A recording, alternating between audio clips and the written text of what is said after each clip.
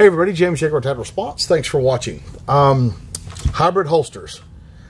These things are an abomination, and I know some of you guys have them on right now, and I'm sorry, they're fucking horrible.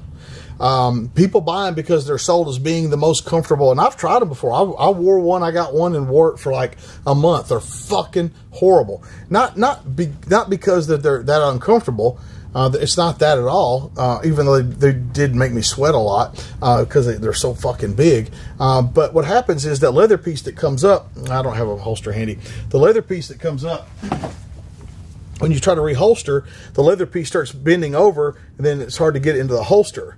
And I've seen it cause tons of problems. They're fucking shit holsters. It's a shit design, and they're sold to people. They're sold as like the most comfortable holster you can have. All I can figure out is the people that buy these holsters don't actually wear a gun all the time. Like, I don't know anybody that fucking uses one of those hybrid holsters that carries a gun all the time. I don't know them. I think they're fucking. I think they're a mediocre holster at best. And as you wear them and that piece starts folding over, it's no bueno. And they take up so much room on the belt. I got no use for them at all. If you got one and you like it and you train with it, be happy. But if you just got one and you're going to tell me how great it is and you've never done anything with it, I don't really care to hear it. James Yeager for Tactical Response, reminding you that your responsibility to be ready for the fight never ends.